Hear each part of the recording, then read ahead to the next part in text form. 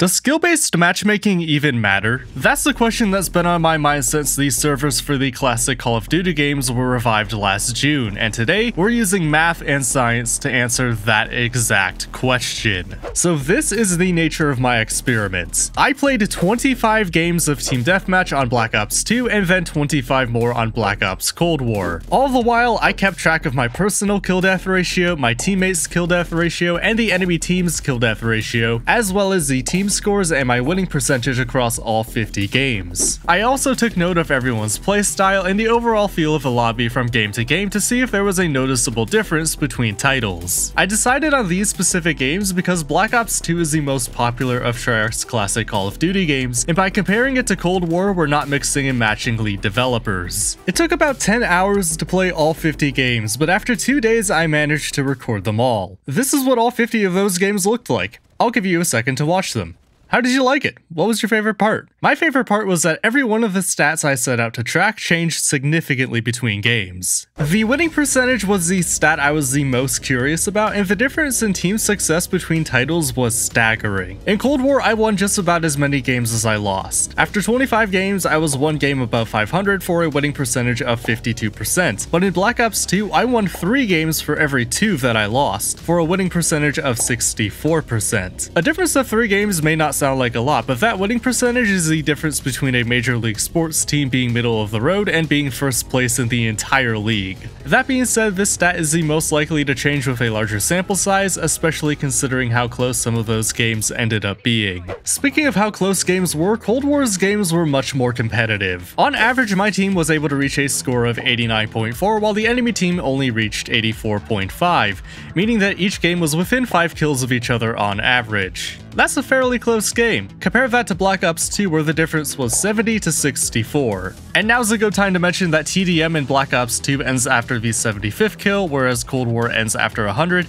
but regardless, the teams in Black Ops 2 were separated by 8 kills instead of 5. That in combination with Cold War's reduced winning percentage might make you think that skill-based matchmaking was making each game closer and more competitive, but after some further digging, I discovered that wasn't the case. The definition of a blowout changes from person to person, but if we define a blowout as one team losing by 15 or more kills, Black Ops 2 had 13 blowouts across 25 games, whereas Cold War had 17. If we narrow blowouts down to a team that lost by 25 or more kills, Black Ops 2 had 6 blowouts, whereas Cold War had 8. Somehow, despite making the winning percentage across multiple matches closer, the parity between teams has gotten worse in the new game. You wouldn't guess that team parity was worse when you look at each team's KD ratio. On average, my team in Black Ops 2 finished with a KD ratio of 1.09, where the enemy team finished with a ratio of 0.92. In Black Ops Cold War, those numbers jumped to 1.45 for friendlies and 1.42 for enemies. So on average, enemies are more deadly and teams are closer in skill. At first glance, this doesn't line up with what we've learned so far, and there's a good reason for that. A reason that makes the rest of the data nearly impossible to solve for. When the Modern Warfare reboot launched in 2019, Call of Duty started to change the way data was displayed to the player. Where the scoreboard used to show kills, assists, and deaths as separate stats, deaths were removed from the scoreboard entirely, while kills and assists were rolled into one single elimination stat, which greatly inflated the KD ratios across the board. Truthfully, we're comparing KD ratios to ED ratios because eliminations are extremely generous. I mean, just look at this clip here. I deal 1% of the required damage to kill this player, and I am rewarded with an elimination. That elimination is worth the same amount as this elimination where I deal 100% of the damage needed for the kill. And this is the point where I need to rant about how stupid of a decision this was. Like, in what world does this make any sense for a Call of Duty game? In a team-based shooter like Overwatch or Battlefield where you need teamwork to properly play the game, something like this does make a lot of sense. But in Call of Duty, everyone is more often than not playing as a lone wolf, so it makes absolutely no sense to track statistics in this way. It's not squads of multiple players fighting each other, it's a series of one-on-one gunfights where teammates rarely communicate and work together to fight the enemy. Some people are fine not showing deaths to keep people from fixating on their performance, and there's at least some discussion to be had there, but this elimination stat is inferior to kills and assists in every possible way. Okay, Rant over. So even though eliminations are awful, we can still use it to judge the effectiveness of team balance by seeing how often there's a massive gap between each team's ED ratio. If we define a blowout as a team's average ED ratio being half a point higher or lower than the other, Black Ops 2 has 10 games that would be considered a blowout, whereas Cold War has 12. If we bump the criteria for a blowout up to a whole point, Black Ops 2 drops down to 3 games and Cold War drops down to 6. Even with the benefit of Cold War counting assists as kills, which could potentially double the amount of kills each team receives and give a massive boost to losing players' ED ratio, the team balancing is still proving worse in the numbers. Now it's worth mentioning that those calculations were done without including my own KD and ED ratios, and that was done intentionally. Because of the lone wolf mentality I mentioned in my eliminations rant, COD players often separate themselves from their team when they talk about their performance. If the team is losing but you're at the top of the leaderboard while the rest of your team struggles, it's not your fault and the rest of your team needs to improve.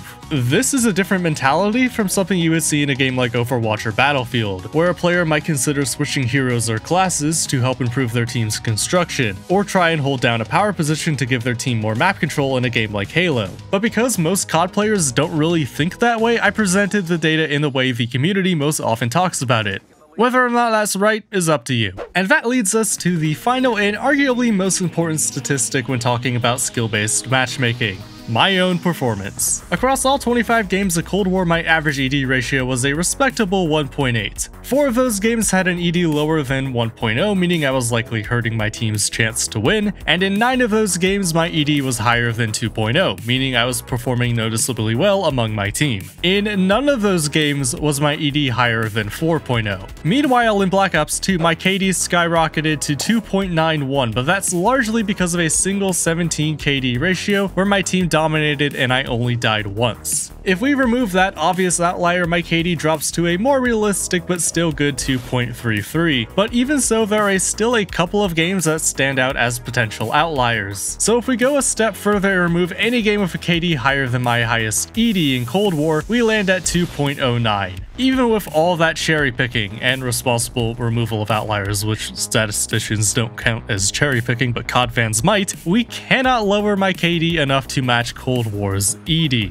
And that is with the benefit of assists in Cold War counting as eliminations, thus boosting my stats. This noticeable decline is likely why there's such a hatred of skill-based matchmaking in the community. Everyone of every skill level and interest level wants to contribute and help their team win, and if you were good enough to do both consistently for years only to have a matchmaking change make both way less likely, then of course you would be upset. And when you combine that with the other undesired changes to the gameplay loop, like removing red dot sights on the minimap, chunkier movement, changes to the perks and creator class system, and more, it's entirely reasonable to dislike the post-reboot games. I haven't mentioned the overall vibe of the lobbies so far, but the difference between each game was like night and day. Black Ops 2 played noticeably faster than Cold War. Players aimed down sights faster, strafed faster, walked faster, and got kills faster, or at least it felt that way. A lot of Cold War, and especially the rebooted Modern Warfare games design, is promoting predominantly defensive play styles, and I don't think that's an accident. Just as the speed of FPS titles slowed down when Doom and Quake were replaced by Halo and Call of Duty, the speed is slowing down once again as the console deathmatch shooter is being replaced in popularity by battle royales and extraction shooters, both of which reward players with defensive playstyles who focus on minimizing deaths over maximizing kills. And while I don't want to say one playstyle is better than the other, it's clearly at odds with what some fans are expecting from the traditional COD 6v6 multiplayer. And unfortunately for those fans, Treyarch, Sledgehammer, and especially Infinity Ward are doubling down on that defensive style of gameplay.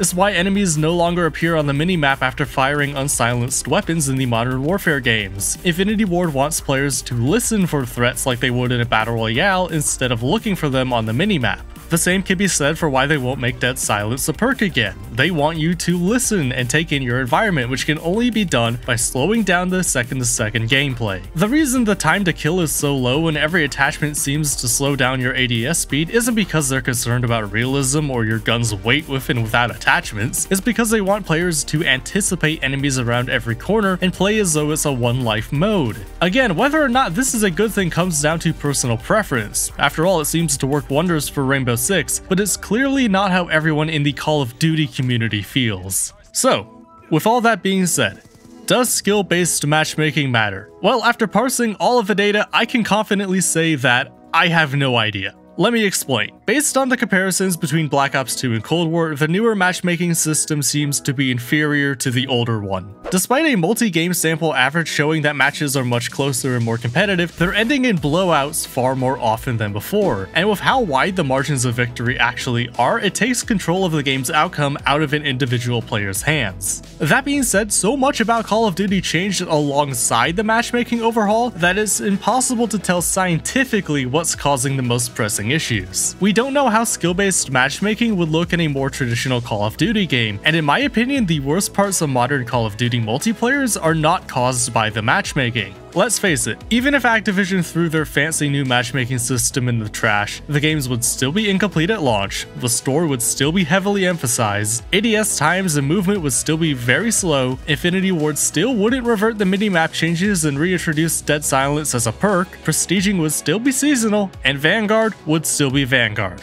And that's the moral of the story. Nothing can make Vanguard a good game. So does skill-based matchmaking even matter? I don't know.